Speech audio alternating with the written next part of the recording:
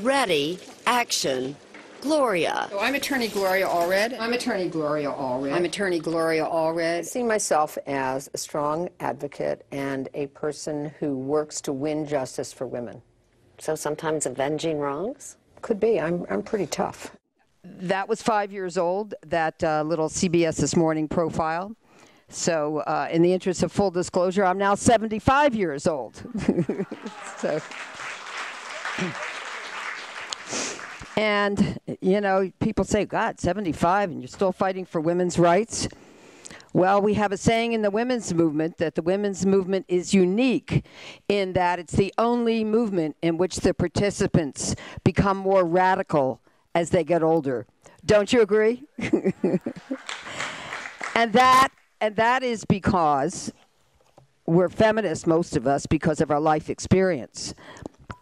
I never had a course in college, never had a course in law school in women's rights. It's because of my own life experience that I'm a feminist. And I thank the men who came tonight as well as the women, because it's important that men be feminists as well. And I think that's a point that President Obama made by declaring himself a feminist as well.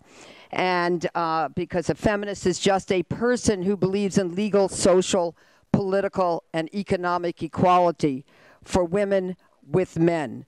So how many of you are feminists by that definition? Very cool. Well, thank you.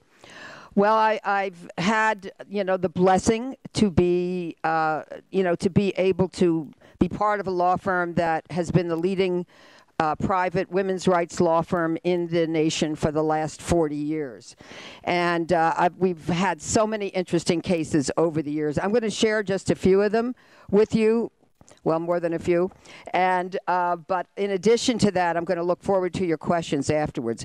But before I begin, today, February 15th, is the birthday of Susan B. Anthony, who fought so hard to win the right to vote for women. She didn't live to see the realization of the addition of the 19th Amendment to the United States Constitution, suffrage for women, but she and Elizabeth Cady Stanton fought most of their adult lives for that. So let's hear a happy birthday, Susan B. Anthony. Happy birthday, Susan B. Anthony. Okay.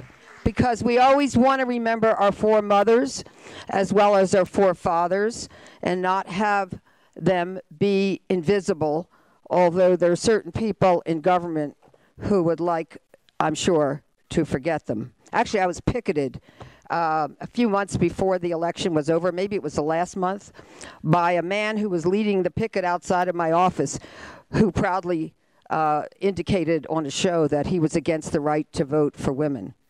And this is just a few months ago. So this is, where we are in some point. But, we've had, I always say, no one has ever given us any rights. We've always had to fight to win those rights. So let's be clear. We still, in 2017, have to fight not only to win rights, like the passage of the Equal Rights Amendment to the United States Constitution, but in addition, to preserve the rights that we have fought so hard to win. And we'll talk about Roe v. Wade and some other rights as we proceed. But, I've had so many fascinating cases. One you saw up here, Friars Club, which was a private club in Beverly Hills, no longer in Beverly Hills, but at the time that I decided I wanted to join it, it was there in Beverly Hills and also in New York. And why this matters is private clubs are palaces of power that often guard their entrances. And in the 1980s, the Friars Club, which was a restricted organization, only a men's club, did not allow women into that club. And that, of course, perpetuates inequality in society.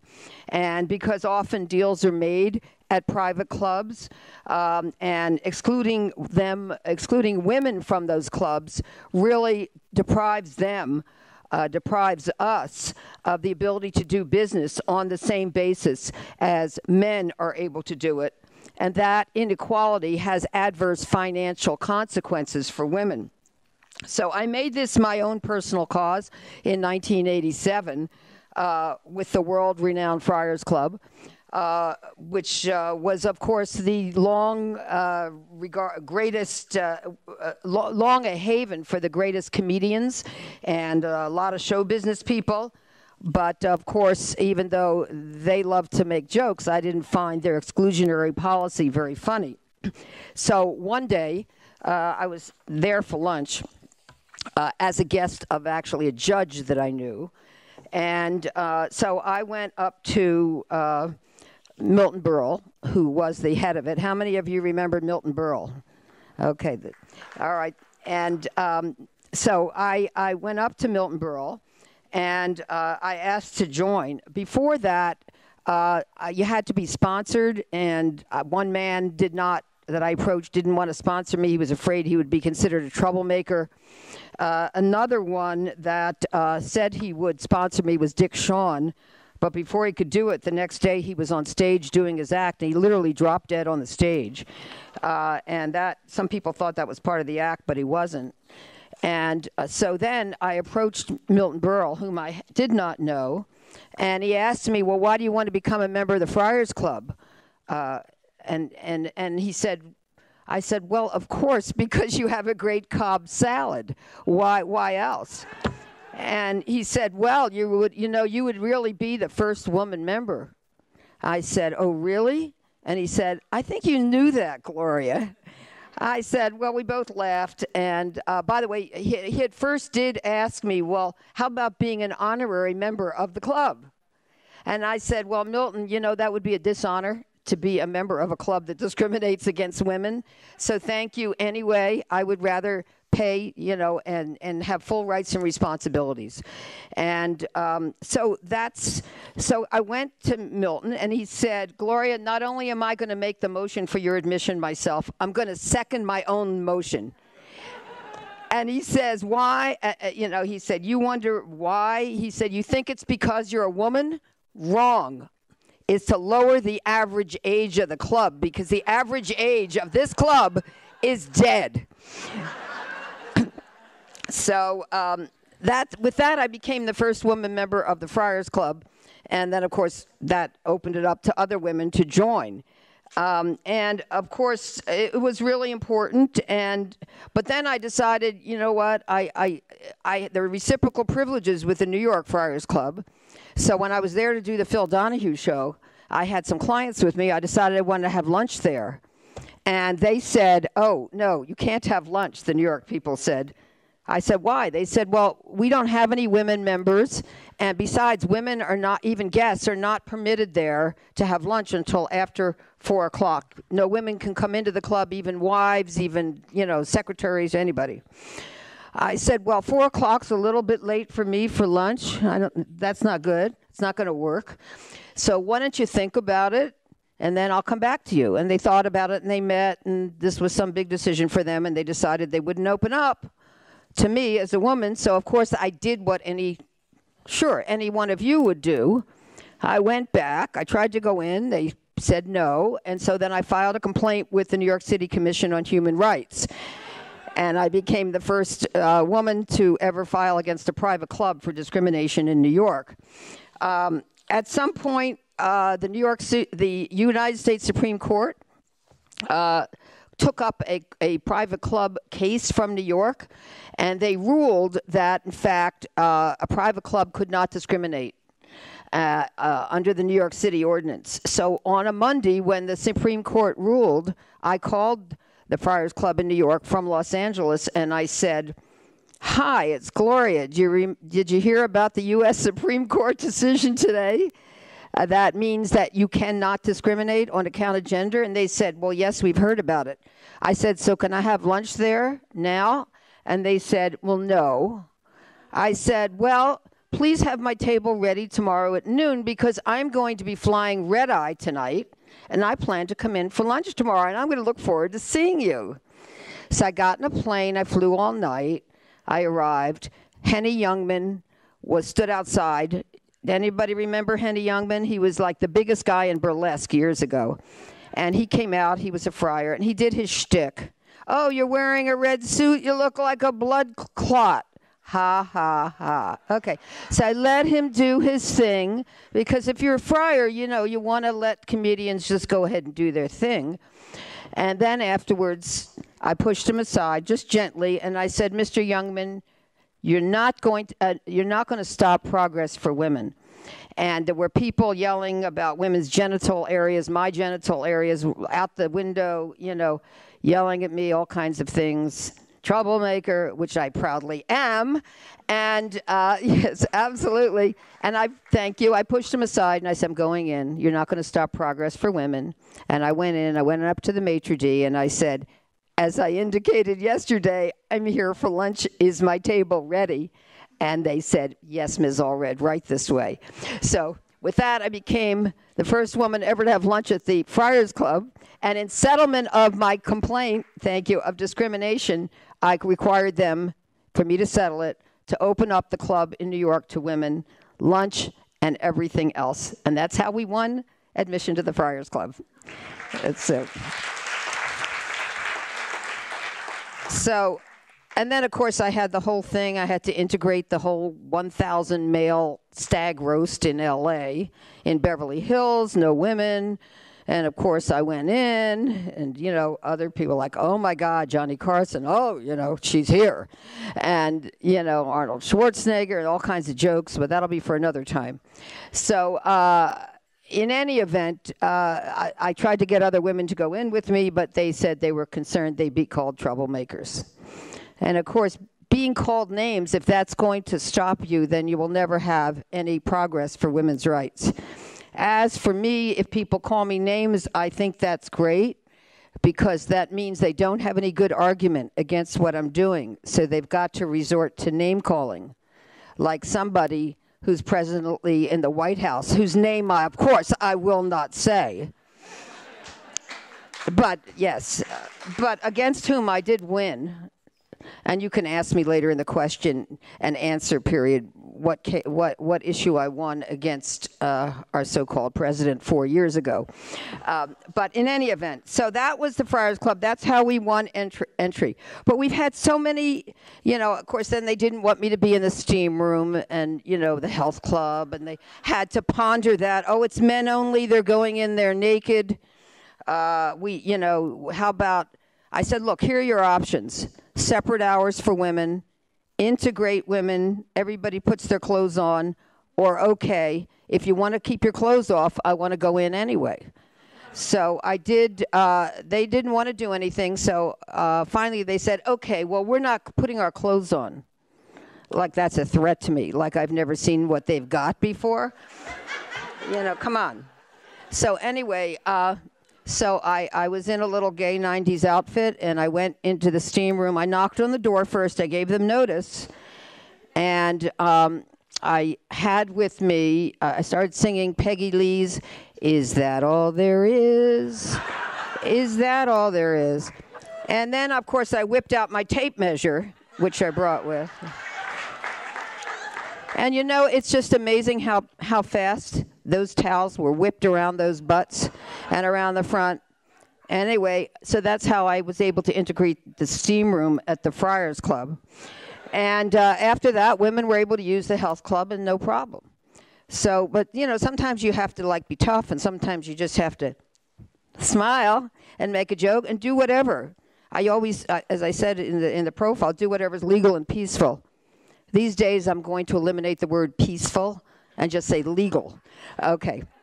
But we've had so many other cases we had over the years, you know, pregnancy discrimination case on behalf of Hunter Tylo, who was on Bold and the Beautiful and then was on Melrose Place. How many of you remember Melrose Place, which was a big television show, Spelling Productions, Aaron Spelling?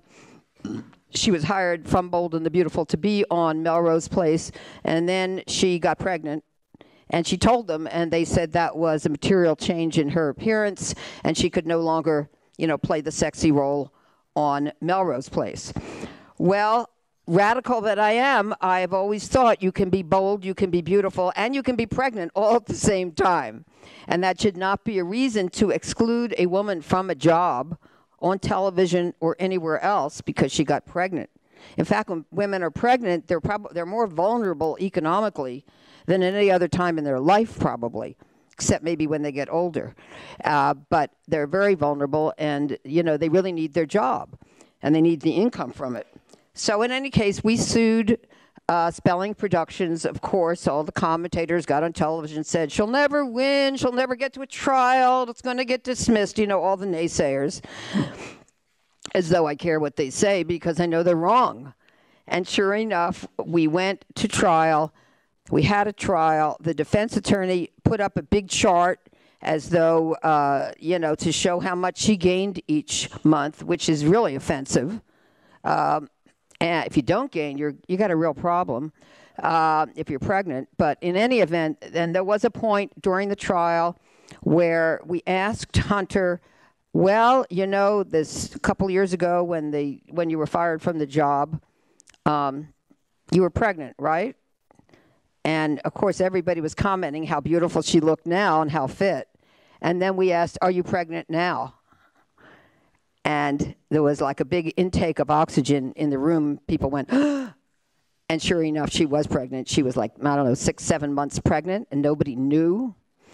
And in any event, we won that case. We won a multi-million-dollar verdict for Hunter. And Hunter, I want to give all the credit to, because after all, she had the courage. So many women in the entertainment industry are afraid of being blackballed.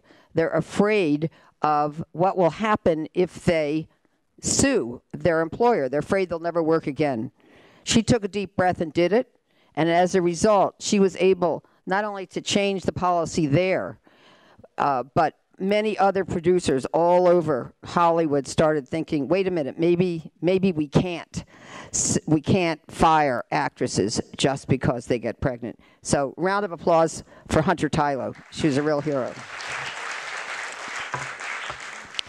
Okay, we've done so many other cases. One of them, of course, we've sued Saks Fifth Avenue for charging women more for alterations than they charged men. And, it's bad enough that women earn less than men, and now they have to pay more to get alterations than same alterations that men could get for free. Of course, we were successful in changing the policy of Saks Fifth Avenue nationwide. We've sued dry cleaners for charging more to dry clean a woman's shirt than to dry clean a man's shirt, and we were successful in getting them to change that policy. We sued the Yellow Balloon years ago for charging more for little girls' haircuts than little boys' haircuts. I mean, really, if it's the same experience and the same, if it doesn't take any more time and so forth, why should little girls be charged more than little boys? And we were successful in changing that policy. We sued the Catholic Church back in the 80s. We were one of the, I think, probably the first case that anybody ever heard of, suing the Catholic Archdiocese because we alleged Rita Mia had been sexually abused by 7 Catholic priests and had a baby by one of them. And, of course, everybody said, what? And at the LA Times sent a group of reporters to the Philippines to check if what we were saying is true, because a lot of these priests were from the Philippines, but they were in Los Angeles, which is where the abuse of Rita took place. And they found that everything we said was true and then some. So we fought that case for 23 years, and we finally won. And that also, I think, opened up and gave courage and empowerment to so many other people, boys, men who were sexually abused, women who were sexually abused by their priests. And she was a young Catholic woman whose parents were Catholic and who trusted her in the church. So they were all devastated by this. And but it has this ripple effect of people becoming empowered when they see what is possible.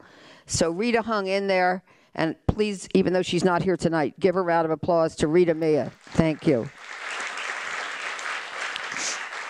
Oh, by the way, after we filed the case, they all went into hiding. But being the relentless son of a gun I am, we found them.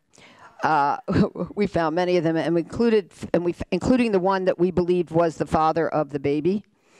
And she got pregnant, had a baby. And the story's in my book. And we tracked him down, and we got an order from the court that he was ordered to take a paternity test. And guess what? He was the father, and I call him the father because this baby was actually conceived in the church rectory. So yeah, so at least we established the paternity, and the child now at least knows who her father is. But we've also fought Holocaust deniers.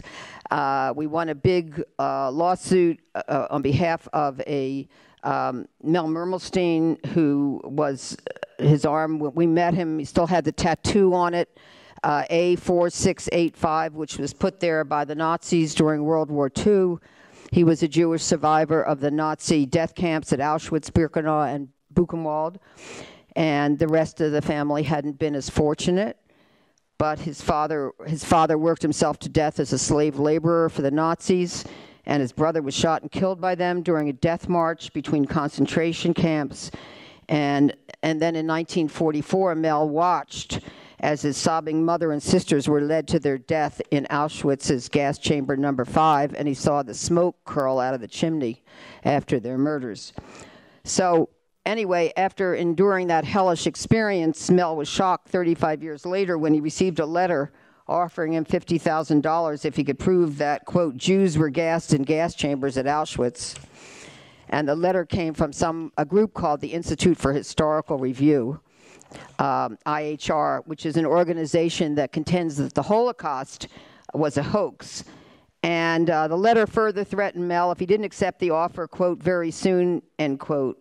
The Institute would, quote, publicize this fact to the mass media, end quote. Well, in any event, what happened is Mel did accept the offer because he knew what he saw with his own eyes, and they refused to pay. That story is in my book as well, but they refused to pay. And, you know, my partners happen to be children of survivors of the Holocaust, being that I'm Jewish as well, and you don't have to be Jewish to care about the Holocaust. And yes, I'll say the word Holocaust, unlike our so-called president. Having said that, I couldn't help myself. I can't help it. On that day, Holocaust Memorial Day, he couldn't even say it. Please. In any way, to stop the lies and the distortion of history, the Jews really weren't gassed at Auschwitz, murdered, I prefer. And all of these little pictures of children having ice cream in the death camps, which I saw with my own eyes, the pictures, which really are revolting. Mel decided to sue because he wanted to vindicate the memory of his family and the families of 6 million Jews murdered by the Nazis. Anyway, we did sue, and I'm happy to say an all-Christian jury awarded him the verdict, and we won that case. And so give a round of applause for Mel Mermelstein. But in addition, they had to issue a formal apology, which they did, and a formal apology to Mr. Mel Mermelstein and all other survivors of Auschwitz for the pain, anguish, and suffering he and all other Auschwitz survivors have sustained relating to the reward offer, which was anyone who could prove that the Holocaust really happened. So there's more, but all I can tell you is these are the kinds of battles we still have to fight, okay? We can't take anything for granted. We've also had to fight on behalf of individuals who are gay and lesbian and individuals who have AIDS. So many years ago, you know, in the 80s, early 80s, 1983, I had wonderful clients, 2 women who were business women who went in to have dinner to celebrate Martin Luther King Jr.'s birthday at a fine dining restaurant called Papa Shoe. And they had 6 booths for romantic dining. You went up a few steps, and then the curtains and violinists strolled by, and you could close the curtains. Anyway, they made a reservation, they sat in the booth, and then they were told, oh, sorry, it's been a mistake, you have to move. We have a house policy. 2 people of the same sex can't sit in these booths. You can sit anywhere else in the restaurant, but you can't sit in these booths. And they said, well, that's ridiculous. We want to see the owner. So then the owner or somebody high up in management came by, and they said, well, you know, it's not just a house policy. There's a city ordinance. 2 people of the same sex cannot sit in this booth for romantic dining. And so you'll have to move. And they said, well, one woman was Latina, the other one was African American. And they've said publicly since, well, we said to ourselves, what should we do? What would Martin Luther King Jr. want us to do? Would he want us to sit in the back of the bus, the main section, or would he want us to go to Gloria Allred?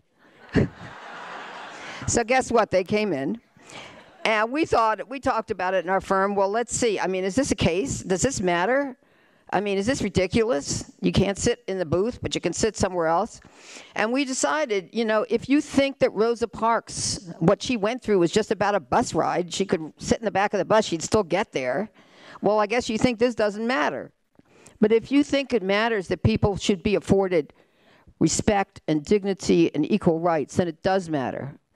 And we should do something about it. So we sued the restaurant, and the judge made a little, you know, visit to the restaurant. He wanted to see what I called the corpus boothi, the booth.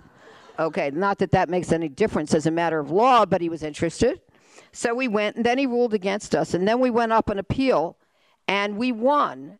And that was one of the first decisions that indicated that the Unruh Civil Rights Act in our state does not permit discrimination on account of sexual orientation or gender. And so we won that case, and since then we've been able to cite our own legal precedent in other cases for individuals who are gay and lesbian. So we're really proud of Roland and Kowitsky, of our clients.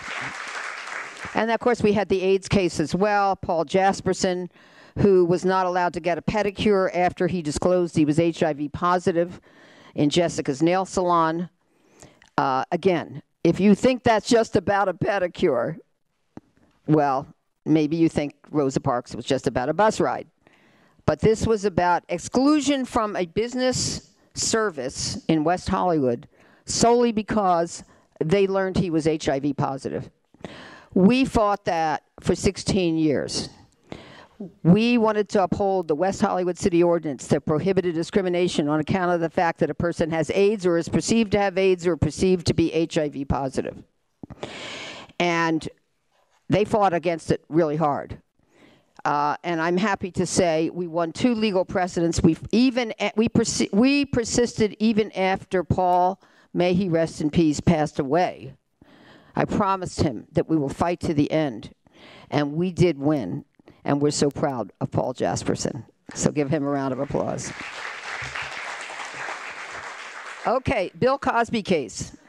Bill Cosby. Okay, well, it started out, you know, women speaking out. Andrea Constant filed a civil lawsuit. She settled it, confidentiality clause. But then suddenly, Hannibal Buress, a comic, a couple of years ago, was doing his comedy act, and he said something about, oh, Bill Cosby is a rapist. Somehow somebody picked that up on a cell phone video. It went viral. And women started coming out and saying, you know, he sexually assaulted me.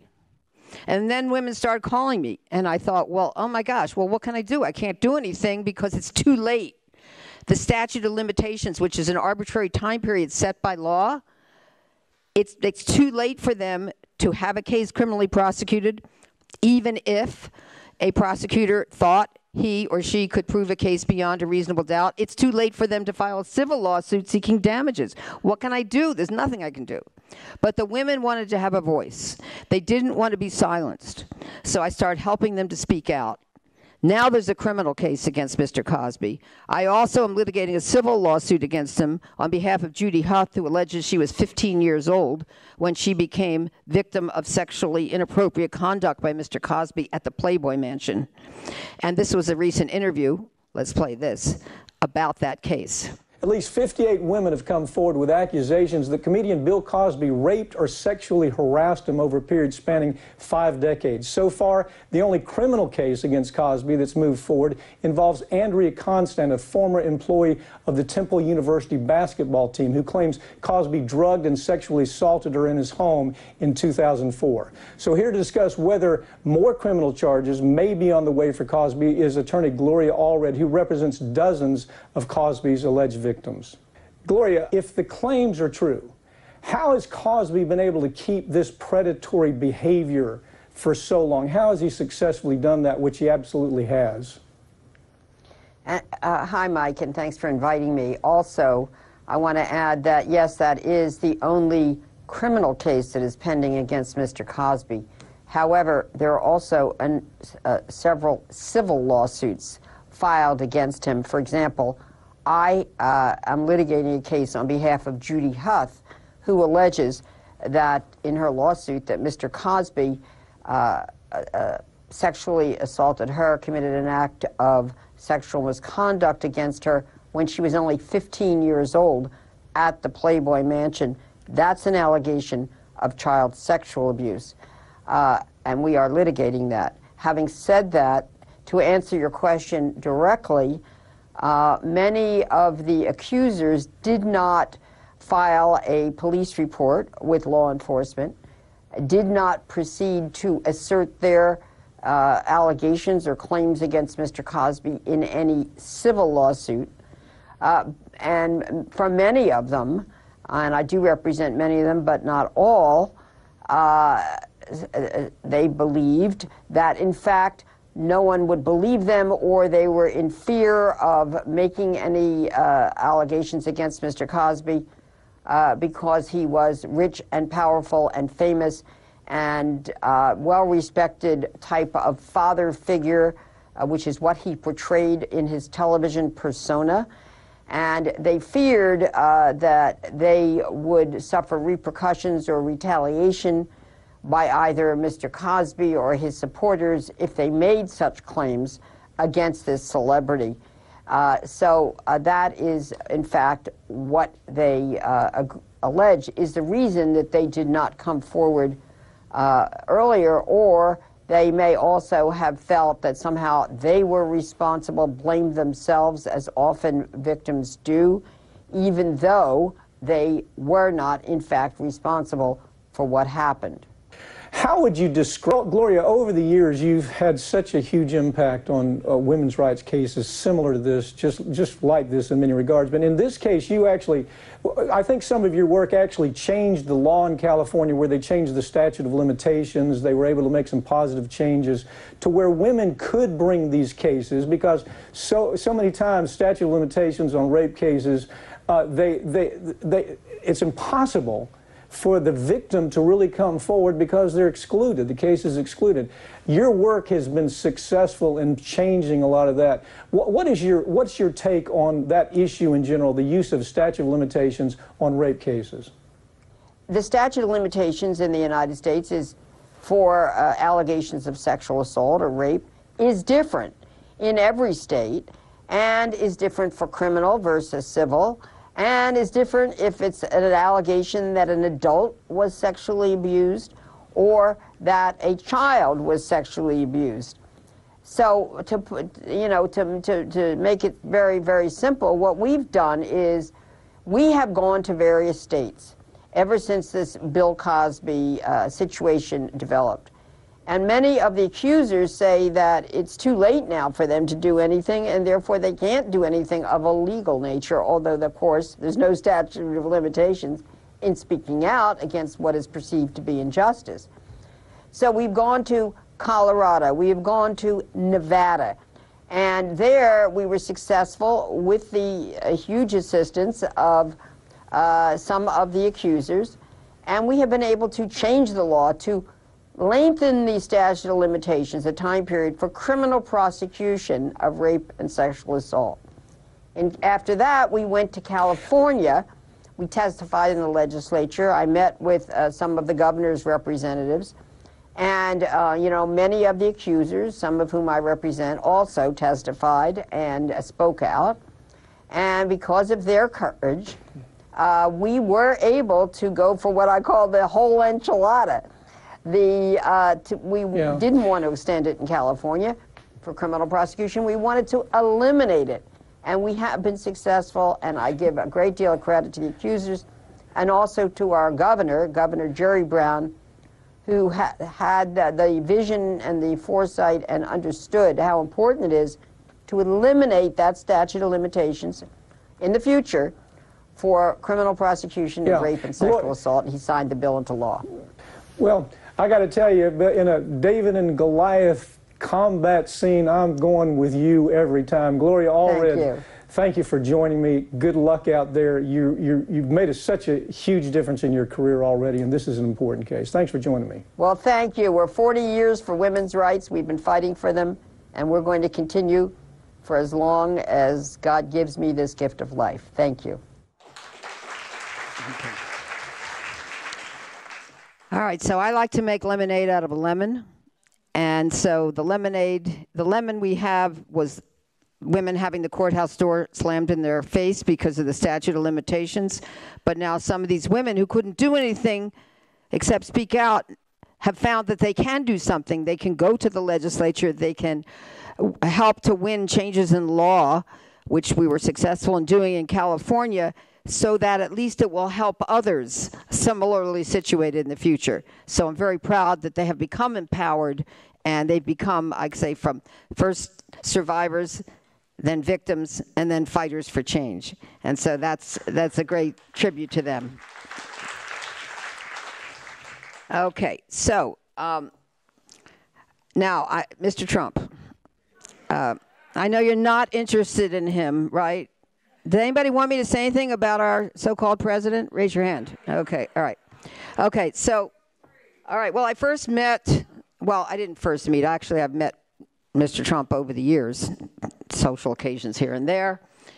But then I had an issue with him about 4.5 years ago when, over the Miss Universe, Miss Canada pageant, because there was a beautiful woman in there, Jenna Talikova, who'd always wanted to be in the pageant. She was just gorgeous.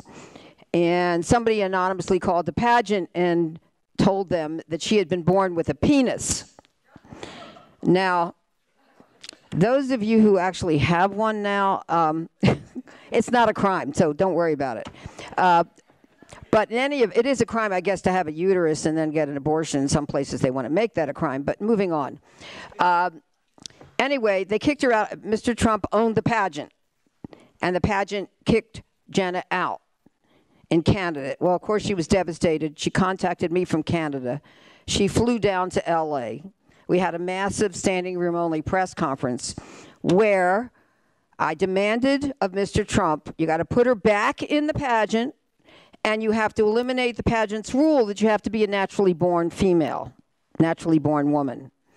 And I said something to the effect, Mr. Trump, we really don't care what your anatomy looked like under your diaper when you were born, and you really shouldn't care what was under her diaper when she was born. Well, that apparently got Mr. Trump pretty upset. And so the next day, suddenly, he appears on TMZ and says something, and you can still Google this and see it on the internet. He says something to Harvey Levin like, oh, Gloria would probably love to see what's under my pants. So, of course, I have to respond to that, right? So I responded, Mr. Trump, I don't have a magnifying glass strong enough to see something that small. Well, then Barbara Walters got involved, then we flew to New York, and then it was on, right? Game on. And, Barbara went and interviewed him, and then she came back and interviewed me, and then she puts the microphone in to me. And Gloria, I just came from Donald, interviewing Donald. And he says, he just realized your client's name is Jenna Talikova. And she holds up a white piece of paper, and she says, and this is what he says.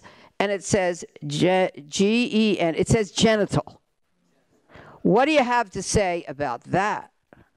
Of course, why would I even think that, right? But I said, Mr. Trump has to understand The world does not revolve around his penis or anybody else's penis. If it ever did, those days are over. This is about exclusion from a business opportunity. Being in a pageant is a business opportunity. And it's about discrimination on account of the fact that Jenna is transgender. And this has to end. We're not going to accept this. And guess what? He put her back in the pageant. He eliminated the rule. And of course he said, I was going to do it anyway. So give a round of applause to Jenna Talakover. But, you know, life comes around. And during the campaign, Mr. Trump was heard on television, well, Access Hollywood tapes. How many of you heard them? Okay.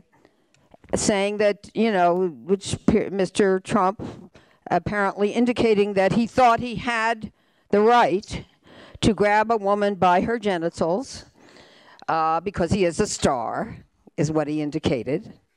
And then there was the presidential debate afterwards where he denied doing what he was heard to say that he did do. And then after that, women started calling me from all over the country, telling me, you know, making an allegation that, in fact, he had done to them what he denied doing. So we start speaking out. Yes, I was an elected Hillary delegate to the Democratic National Convention, but that's not why I did it. I did it because women should have a voice to speak their truth.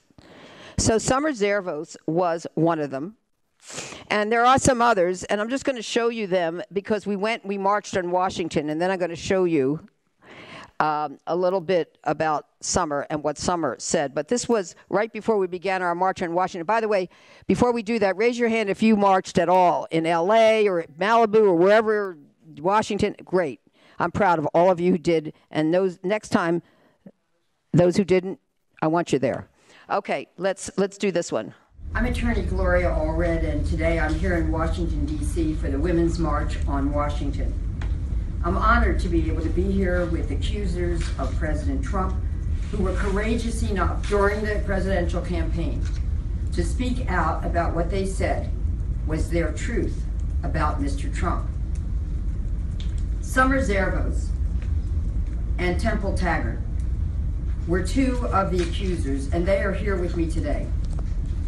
Summer is the plaintiff in a defamation lawsuit against President Trump. We filed that lawsuit this week in New York. During the campaign, Mr. Trump threatened the accusers that he would sue them after the election. I do not believe that any woman who alleges that she was sexually assaulted should ever be bullied, and there should never be a threat which can be interpreted as a message to silence a woman who alleges inappropriate sexual contact.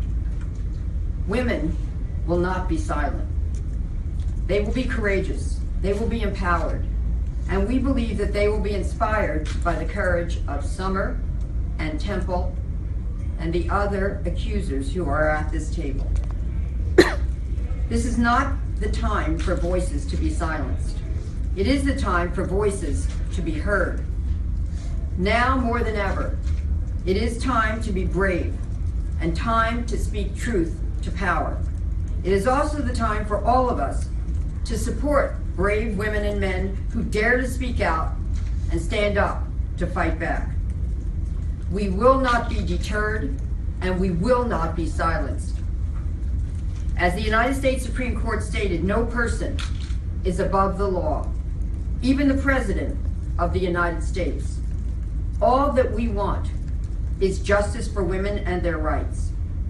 As Susan B. Anthony, who fought for the right for women to vote, once said, failure is impossible. We look forward to joining hundreds of thousands of men, women, and children today on this march. We are an empowered movement, and we will prevail. And let's now hear a little bit from Summer. We filed her lawsuit in January, so that's just last month. against Mr. Trump for alleging defamation, that when he called her a liar, called the accusers liars, said what they said were fabrications and fiction. And a little bit more about Summer. So she is the only one so far of all of the accusers to file a lawsuit against Mr. Trump, against President Trump. And let me just say, his answer is due on April 3rd. I'm sure you're going to be interested in that. And at some point, I'm looking forward to taking President Trump's deposition. Do you like that idea? And we'll talk about where that could potentially lead in just a moment. But let's hear from Summer. On November 11, 2016, I called on Mr. Trump to retract his statements about me, calling me a liar. I also called upon him to state that what I said about his behavior towards me was true. More than 2 months have gone by, and he has not issued that retraction. I wanted to give Mr. Trump the opportunity to retract his false statements about me and the other women who came forward. Since Mr. Trump has not issued a retraction, as I requested, he has therefore left me with no alternative other than to sue him in order to vindicate my reputation.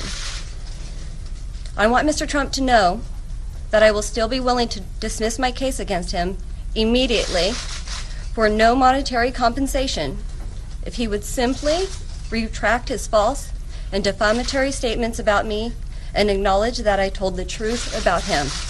Enough is enough. Truth matters. Women matter. Those who allege that they were victims of sexual misconduct or sexual assault by Mr. Trump matter. Prior to filing this lawsuit today, Ms. Zervos volunteered to take a polygraph examination regarding her allegations of Mr. Trump's sexually inappropriate conduct towards her.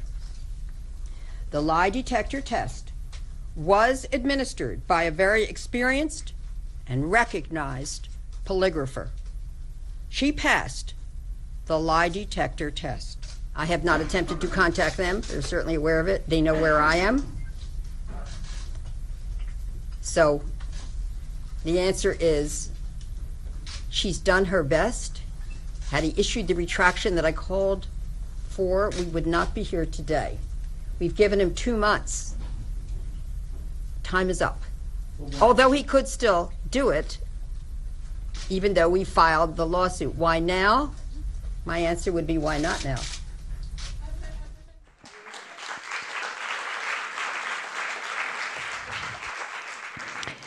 All right, so where we are now is they've accepted service. His attorneys have accepted service for him. His answer's due on April 3rd.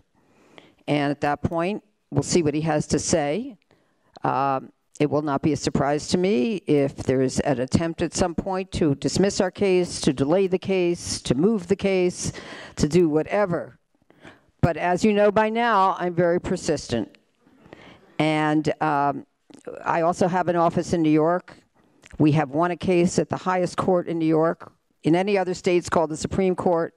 In New York, it's called the New York Court of Appeals, on what defamation is, on behalf of 2 adult survivors of child sexual abuse who allege they were defamed.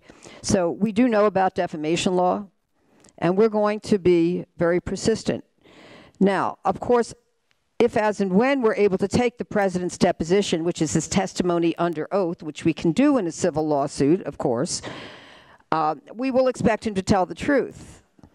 And I wouldn't suggest that he would lie, but if, you know, that's what he chooses to do, and I always expect everybody to testify truthfully under oath, tell the truth, the whole truth, and nothing but the truth, so help them God. Well, then, if he failed to tell the truth about a material fact, that could be perjury. And, well, I have no doubt the Republican Congress would be interested in that, even though it's a Republican president. After all, they were interested when President Clinton did not tell the truth under oath, and they went on to impeach him, although they did not convict him. So, of course, they'll apply the same standard to a Republican president, because, of course, they'd want to be consistent. Party loyalty would not be foremost in their minds. But in any event, we'll see where this leads. In the Paula Jones versus President Clinton case, as I said, the U.S. Supreme Court said that no man is above the law, and that includes the President of the United States. So there is immunity for official conduct, but not for private misconduct. This is private conduct that we're talking about that is being alleged. Defamation is certainly not official conduct if it can be proven. All right, so I do want to talk when we get to questions and answers about the threats to reproductive health and, you know, and our reproductive life, about the U.S. Supreme Court choice, about anything else you would like to talk about. But I will say this, you know, it's interesting that we are here at this stage in 2017. One would think that we wouldn't be here, that we would actually be at a point so much farther ahead than we are right now, but we are where we are. And, you know, it's just a sign to our daughters and to everyone else that we have to continue the fight. And I say that throughout my entire career, people in corporate America, my adversaries, and even other lawyers have tried to intimidate me. It has not always been easy, but I have learned that if you have a firm and burning commitment to right the wrong and you're prepared for the battle, then you can overcome intimidation. Because remember, if you are generating a strong reaction, you're probably saying something important. I've won many battles in my career by applying certain basic concepts and principles to my life. I start every day with the knowledge that helping people and fighting for justice is my duty, and that nothing worthwhile comes without sacrifice, self-discipline, and courage. I am a lawyer, but you don't have to be one to win change. At Rosa Parks' funeral, on November 2nd, 2005, then United States Senator Barack Obama reminded us that Ms. Parks had, quote, held no public office. She wasn't a wealthy woman. She didn't appear in the society pages. And yet, when the history of this country is written, it is this small, quiet woman whose name will be remembered long after the names of senators and presidents have been forgotten, end quote. And that's because she was, as Michigan Governor Jennifer Granholm called her, quote, an heroic warrior for equality, end quote. So I say, you too can be an heroic warrior for equality, even if you're not rich or famous. You too can make a choice to make a difference.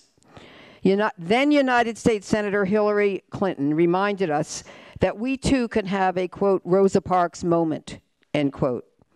Well, I would urge you to have a Rosa Parks moment every day. Challenge yourself and challenge others to stand up for what is right. More than anything in the face of adversity and injustice, I want you to overcome your fear and be fearless. Find your voice and not be voiceless. Exert your power and not be powerless. I want you to be able to fight back and win justice for yourself, your children, your family, and your community. And when you're feeling pessimistic, or even hopeless, remember the words of Susan B. Anthony, quote, failure is impossible, end quote. There is no defeat in standing up for what is right and fighting injustice. As suffragist Carrie Chapman Catt said, quote, whenever a just cause reaches its flood tide, whatever stands in the way must fall before its overwhelming power, end quote. So I say, speak up, fight back, and seek positive change. Others will follow your lead, and ultimately, you'll come out a winner. Thank you very much.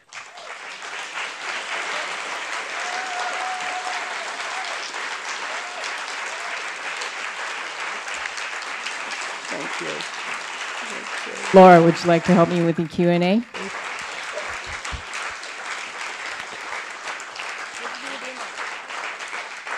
Thank you so much. Thank you. Thank you, thank you, thank you. Thank you. That was wonderful. So now we get the chance to ask Ms. Allred some questions. I don't think there's probably any, though, Bring in the it room. on, What do you think? We have a couple of microphones. Do we have... You have one over there, too? Okay, so we have 2 microphones, so I'll start right here.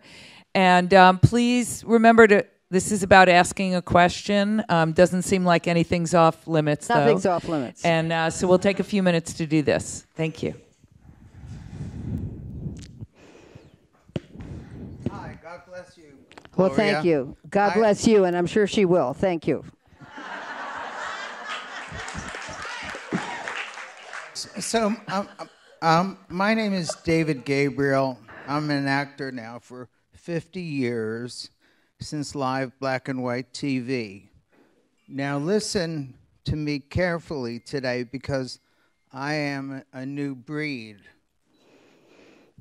You may not hear this, but I am a new breed.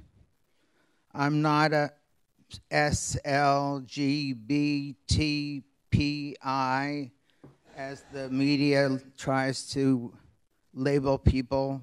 I'm a semi-retired feminist activist, fluid, licensed clergyman therapist from Philadelphia. Cool. Go Phillies. And from St. Peter's in New York, New Jersey. Since childhood, I noticed that I have the gift of having a woman's mind and brain. Is that a question?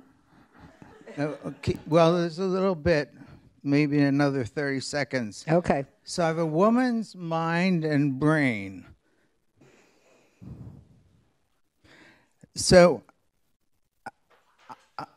my chaste sex drive was illuminated by men. I did quit the priesthood to legally marry an ordained Judeo-Catholic Christian minister woman who passed away. So now I've been celibate for 30 years. Now in Malibu and Santa Monica, I'm recovering from a heart attack and attend another local place, a Buddhist, Kabbalic, Judeo-Christian, multi-faith studies there in the church halls and dining rooms. But there I have been, quiet please. Okay, but Here's the question. I told you how long it would take. So there I've been physically attacked. Oh. By a big, scary man in his 60s. You see my bionic leg. Yeah. But I go to church in a wheelchair because bionic legs hurt. So if I go to church in the wheelchair, it gives me a little bit of relief. So he has terrified me, pushed me and pulled me, saying that I had to leave. Sunday, he lifted up my wheelchair, spinned it around so I would fall out, and then he called upon a man of color, and they pushed me down the road to land in the street. So my question is there anything that I can do about being man-to-man abused inside a place of worship? Yes. And what I would like to do, what's your first name, sir? Call me David Gabriel. David? Okay, David, if you don't mind, what I would like to do is speak with you afterwards privately, because I don't think it's appropriate to give legal advice in a public setting on a particular case, but I'm very happy to stay and speak with you afterwards and answer your question. Thank you so much for your courage, and I'm sorry about the loss of your partner, and I'll look forward to speaking with you afterwards. Fair enough? Thank you so much. Thank you. Okay. Good evening, Gloria. Oh, yes, I can't see where you are, but right all right. here in the back. Okay, go ahead. My name is Anastasia Kramer. If you could comment, I haven't been really followed on that story where you were involved with a promontory crest or association regarding the some legal matter was going on. I know you were going to. I'm sorry, I couldn't hear your question. know Which you legal matter? Legal matter was in Stony Hill Association. I believe it started back sometimes in 2003 or 4. I couldn't hear. Which association? Stony Hill, Promontory. It doesn't sound familiar to me. You had some... But I have a dozen lawyers in my firm, so maybe there's somebody handling something else, but it doesn't sound familiar to me. It was in City Hall. Okay. Of downtown Los Angeles. Yeah, I apologize. I don't think that was one of my cases. Oh, I see. But if you want to stay afterwards again and talk about it, I can see what we're talking about. I would like to. I'm happy to talk with you further about that. Go ahead. Thank you. Thank you. Hi, yes. my name is Stan. Can you just give us your opinion of Roe v. Wade? We're yes, thank you. Yes, thank you. That is so important to me. Okay. Roe v. Wade and how much we have to lose. Okay, first of all, as you know, I'm a person who had an abortion when it was illegal for a doctor to provide one, although it was not illegal for a woman to have one. So, and I almost died, and had to be taken to the hospital and packed in ice. So we always say that was our women's Vietnam. More women were maimed or died from unsafe, illegal abortions before 1973 than men ever died in Vietnam, and bless the hearts and souls of those brave men in Vietnam. But we also need to recognize that that's just what happened to women. And it was horrible. So in any event, and dangerous. But in any event, 1973, Roe v. Wade, U.S. Supreme Court decided that a woman does have a constitutional right to have an abortion at certain stages of her pregnancy. In other words, states like Texas that criminalized abortion could no longer criminalize abortion because women had a constitutional right to have an abortion. Well, in 73, a lot of us celebrated. We were just so happy. We were thrilled. And then, of course, we found out that the anti-choice forces were not going to go quietly into that dark night. Ever since 1973, up to and continuing to the present, every day there have been efforts by the anti-choice supporters. That's what I'll call them. I don't call them pro-life. And I don't, to restrict, to eliminate, to make it more burdensome for a woman to exercise her legal right to choose abortion. This has taken many forms. There's been terrorism against clinics. There's been bombing of clinics. There's been the shooting of the brave Dr. Tiller, when he's standing in the church foyer of his church on a Sunday waiting for his wife to sing in the choir, and he was somebody who flew into states to perform abortions when no one else would, or only one or two other doctors would. And he was shot down. He was assassinated in the church rectory. And so there's been terrorism against clinics. There have been, attempts to stop women from going into clinics. I remember, you see in my book, pictures, with a bullhorn outside the clinics and having to take young women who were so afraid and pass them like footballs over to get them through the door of the clinic so they could have an abortion. But in any event, there's been efforts by legislatures in many states to restrict abortion, to say, I think there's one right now I just read about today in some state where they're trying to require doctors to describe the fetus and the face and everything else of the fetus to a woman before she can decide to have an abortion. I mean, it's just really revolting what they're trying to do to deter women, young women, scare women. So the truth is, in many states throughout this country today, a woman can't get a legal and safe abortion. So young women, rural women, poor women are the ones most affected. Some of them don't have the bus fare to go to another state. Some of them they don't know where they can go. All right. So they're forced, I call it mandatory motherhood, forced pregnancy. I personally don't believe that a fertilized egg should have more rights than an adult woman, but that's me. Okay, do you agree? A fertilized egg should not have more rights than an adult woman. Now you say, Gloria, what? That's kind of extreme, isn't it? Not really. We have a person nominated for the U.S. Supreme Court right now by our so-called President Trump.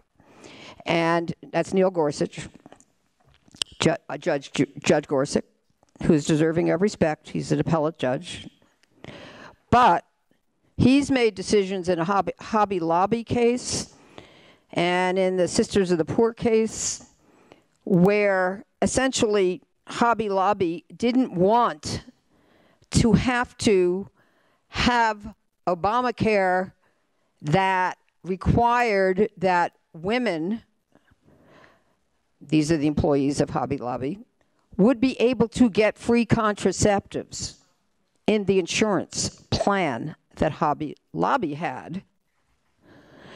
And the judge upheld Hobby Lobby's point of view that because they were asserting their religious liberty, that they should not have to have an insurance plan which allowed women to be able to get contraceptives, free contraceptives, under the insurance plan. He's also written about assisted suicide. Well, I won't go into all of that. But let me just say that I have a deep concern based on President Trump's prior views. First, he said that women should be punished for having an abortion. Then he walked that back. Then he said he promised he would nominate for the Supreme Court the vacancy caused by Justice Scalia's death, a person who was, well, he would say pro-life, I would say against a woman's right to choose legal, safe, and affordable, available abortion. And I think he's fulfilled that promise with Judge Gorsuch, who will have a hearing, a confirmation hearing, in about 5 weeks. So we'll hear a lot about it. So given that I'm an action-oriented person, I would urge you, if you care about women not being compelled to be mothers, if they choose that they need to have a legal and safe abortion for whatever reason they have, and why is it for me or anyone else?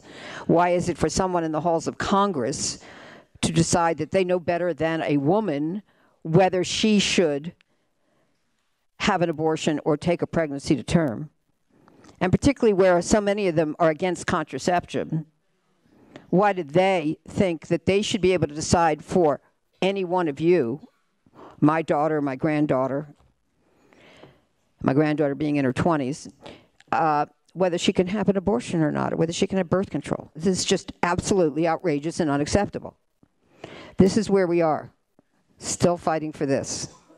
So if you care, and I know many of you do, how many of you care about whether women should have access to contraceptives? And by the way, that's a big issue for men too. I mean, hopefully a lot of men think women should have access to contraceptives. And you know what? It does cost. And there are a lot of women who cannot afford the contraceptives if they can't get them through their insurance plan. We are very privileged to live in Malibu. We all know it. Whether we live on the beach, high up, somewhere, we're just, working people, we're privileged, we're blessed. And a lot of people are not going to have that money. And their life is going to be changed. Because the most significant issue for a teenage girl, young woman, is if she gets pregnant as a teenager and is forced to take that pregnancy to term, it changes her entire life. So this is an administration that is out to hurt women and punish women. That's my opinion. Bolstered by the fact that President Trump went ahead and restricted women internationally even more than President Bush did, even more than President Reagan did. He imposed this global gag rule. It's called the Mexico, that rule. But he went farther. And this is going to hurt women all over the world. They can't even be told what their option is for an abortion. We're in a critical time. okay, for women. And we're just not going to take it. We're going to stand up and we're going to be counted and we're going to be heard. Don't you agree? That's where we are. Oh, by the way, when President Trump said, oh, let's leave it to the states, well, guess what? States were criminalizing it. Before 1973, there are still some states that have on their books statutes which will criminalize abortion if Roe v. Wade is overturned. So it's going to happen, folks, if it is. Maybe it won't happen with Judge Gorsuch. And maybe he'll respect what we call stare decisis, let the precedent stand. But maybe not. And then if there are more vacancies, and I was just at the Supreme Court because a good friend of mine invited me to a small dinner with the Supreme Court justices, and I went this year and last year, and just was honored to be able to meet them. I mean, Justice Ginsburg, who's my personal shero. Yeah, right? We call her the notorious RBG, Ruth Bader Ginsburg, and don't we love her? The only women's rights attorney on the Supreme Court, maybe the only one who ever will be on the Supreme Court. Anyway, she's 83 and, you know, not in the best of health. But she's plugging along, and she's still clear in her head. But, you know, there are a number of justices that are up there in age, and so if they retire or become ill or, God forbid, die, then President Trump gets to nominate his nominations. And with the Republican Congress, they may rubber stamp them. And then they become justices of the Supreme Court. And then it can be an anti-choice Supreme Court.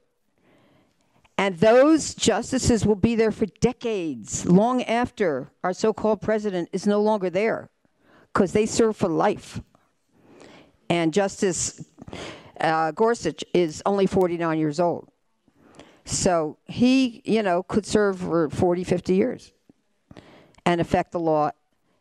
Bottom line is, it affects your life. It affects your daughter's life. It affects your son's life. Everything they do up there affects your life.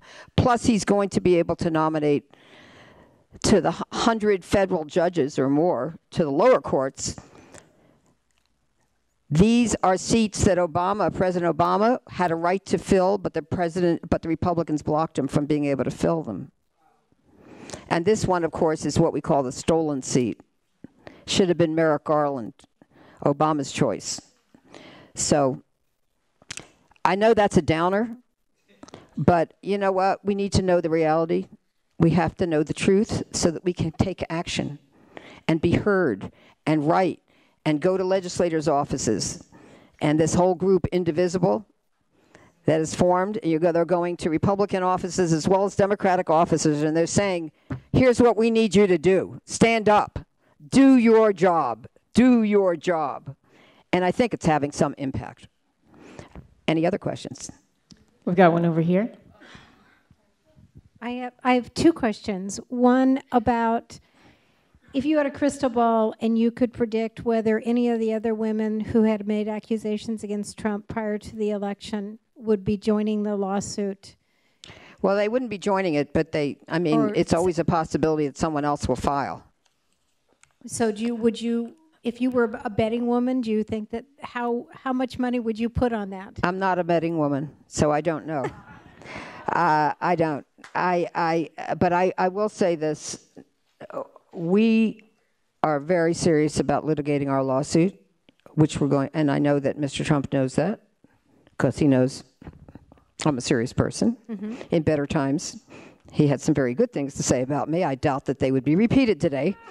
But anyway, you know, we're serious about this. And by the way, anybody who wants to support the case, you can just go to my webpage, gloriaallred.com, and you can click on, you know, a link to support Summers' case, which will be very important as we continue to litigate it. But I don't know whether anyone else will. But we are in a very interesting position. There are 75 other lawsuits, we understand, against Mr. Trump. Some filed before he was president. Maybe he's filed some. They filed against him, whatever. But this is the only one, I think, that, well, I think he's going to have to take this more seriously than any other case. Let's just put it that way. That's my educated guess. Okay, thank you. He had some things to say about me before I filed the case. And suddenly, there was no tweet once I filed it, which I consider a real compliment. I don't tweet, except rarely. I'm not going to be tweeting about him. Yes. You had a question? We have a question over there. Okay. And tell me when we're out of time for questions. But I'm willing to go, but I know. Okay, go ahead. Miss Allred. That's one of the nicer things I've been called lately. Who said that? Okay. All right, go ahead. Yes, sir. Hi. Your neighbor. Oh, hi. I can't see it over there. It's dark, but go ahead. 45 seems to be stacking the departments of government with people who have a different point of view from our previous president. And I'm just wondering if you have any advice for us about what we can do if it's not a lawsuit or something that we can fight in court, but simply people ordering their departments to pursue policies that perhaps are not very progressive. Are you talking about in the federal government? I am. I am. Well, that's hard. Yeah, I mean, I don't even know if anybody knows what his policies are. I'm not sure if he knows, or if his policy tonight is the same as it'll be in the morning. But it's just hard to say. It really is. But I just think generally we have to, we have to stand up, like people did in every state the day after the inauguration, in many foreign countries. I saw a group, I think in Antarctica, what was it, 40 degrees below or whatever, and they were out there protesting. We have to make those sacrifices. We have to write. Yes, you can tweet, you can use social media, do whatever you can. Everybody can do something. We have to live our values. So we have to. And, we have to do it in the streets. We have to do it in the courts. We have to do it in the legislatures. We have to do it in Congress. We have to do it anywhere and everywhere that we can. You know what? You all matter.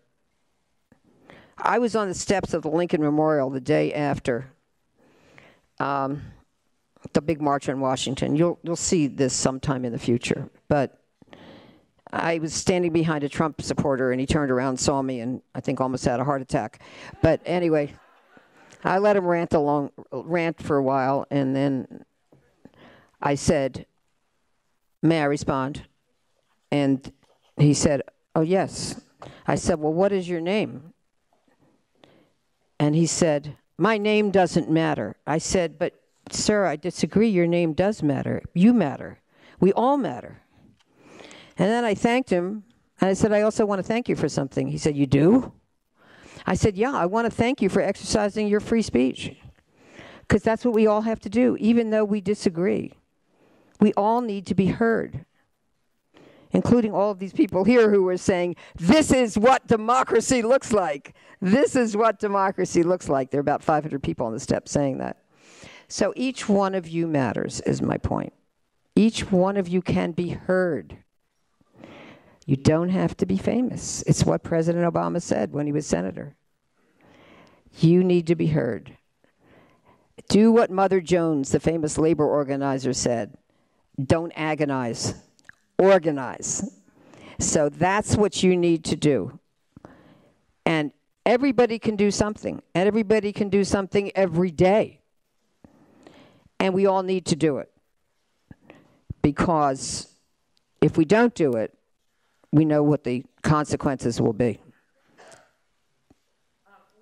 You can take, go ahead. We had one more question over here. Go ahead. I'm just going to, it was about age discrimination in the workplace. Yeah, I've done that. So if you could comment about that, if there's anything new going on, any advice that you would give. And well, that is a serious problem, age discrimination. We have a lot of cases of age discrimination in our law firm, that we represent people on. And basically, if you're an employee and you're over the age of 40, you're in what we call a protected class. and you have certain rights not to be discriminated against on account of your age. And we know that there are a lot of corporations, there are a lot of companies who like to terminate people who are over the age, employees who are over the age of 40. Why? Because they're only thinking of their bottom line. And let's say they've got somebody 50 or 55, which is still young as far as I'm concerned, or 60. They may be concerned about pension benefits, having to pay more. They may be concerned about having to pay more in salaries. They may be concerned about health issues. And, you know, that's a lot of that's based on stereotypes. Obviously, not everybody who gets older has a lot of health issues. Some people who are young have a lot of health issues.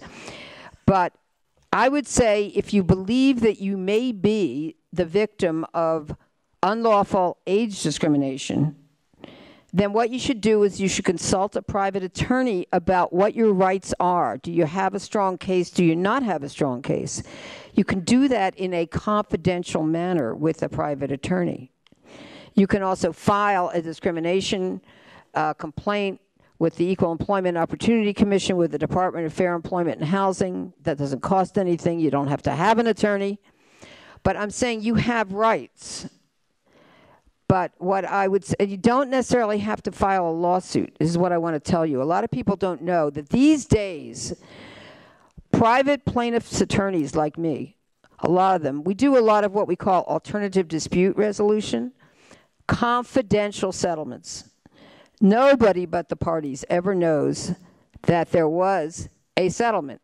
There's no lawsuit filed. There's no complaint filed with a federal or state agency. Can all be done confidentially. And it is. And most civil disputes are settled in that manner. We do that all the time. Nobody ever knows except the parties and their attorneys, and there's a settlement agreement. So your future employer will not know. That's what happened. And you're also, when you do it for yourself, you're also making inroads for someone else, because it teaches the corporation a lesson that, you know what, if they discriminate, the cost of the discrimination is not going to be borne by you, it's going to be borne by them. That's what I believe. The cost of the wrong must be borne by the wrongdoer, not by the victim. But I want you to do it for yourself and think about it. And sometimes in confidential settlements, you can also get a recommendation from that employer who settled with you, give you a good recommendation for your next job. So just find out what your rights are, and then you can decide you want to exercise them or you don't. Anything else? That's good. I wanted to thank Gloria Allred again. Please join me in thanking her.